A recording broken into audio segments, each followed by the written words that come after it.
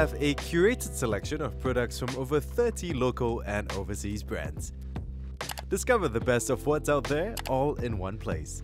Head over to the Stack store now and refresh your home.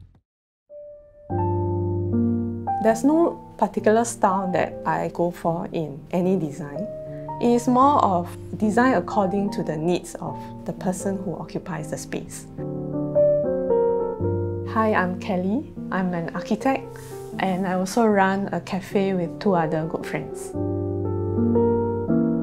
This is along Bukit Batok West Avenue 9. It is a 2-room BTO flat of 47 meters square. The first thing that I do here is to remove internal drywall partition that separates the existing living, dining and the bedroom. By removing this wall, it opens up opportunities and possibilities to craft the space according to what I would like to use it as. It is a peaceful and quiet neighborhood. It is definitely far from the city center, but I get this feeling of leaving the city behind as I go home. Since it's a personal project, I start to question myself whether it is possible to break away from the norm of a typical flat unit, where spaces are defined by 4 walls to form rooms to house different functions. For the kitchen, I chose a pink pastel color. It is perhaps not so commonly used in kitchen, but I chose that color because I wanted to retain the existing finishes that was given to me when I was handed over the unit.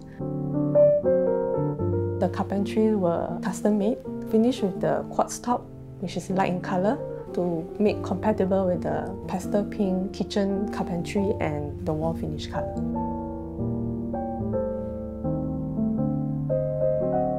At the entrance, after the shoe storage area, I have this big sliding panel. When there's a need, I can actually segregate the utilitarian spaces with the main living space. Behind the door, also a separate storage space where I can keep my yoga mats and my gym equipment. Continuing on is 4-panel of full-height sliding door where the wardrobe system is installed behind. A hanging system allows flexibility over time. When my lifestyle changes, I can always update the system. The main element of the house is this platform. Other than housing the bed, it is also extending towards the study, forming a sitting area and some steps which also form the sitting area.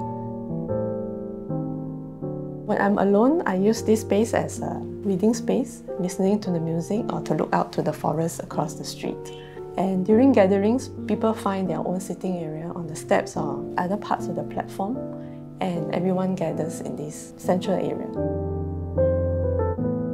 By introducing a screen, it defines a certain sense of privacy towards the bed area. The bed head design, the screen design and the sliding panel shares the same language of vertical elements. This is a strategy to increase the volume of the small space. I particularly like this screen because when lights come through, it forms interesting shadow on the ceiling and on the floor.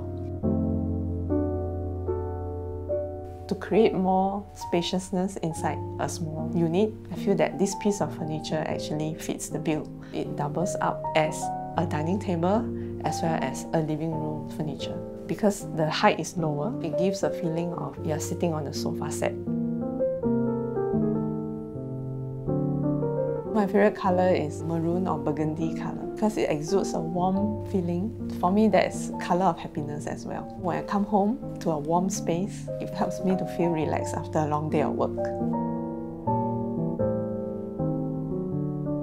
There's no sofa and there's no TV wall in this home. I feel that it's useful for me to go through my books and to read them one by one.